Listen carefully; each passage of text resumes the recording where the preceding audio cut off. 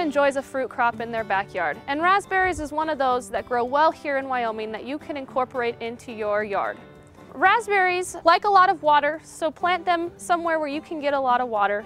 And they also need a large space because once they mature and grow, they tend to form a thicket and will start to overtake other beds.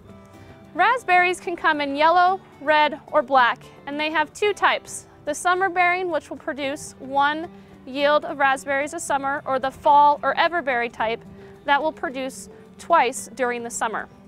The everbearing tends to do well here in Wyoming, and you just get more raspberries throughout your year.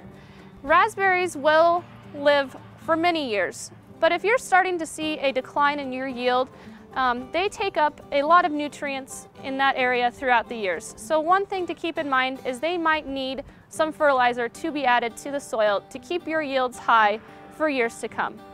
With the University of Wyoming Extension, I'm Hannah Johnson, and you're watching From the Ground Up.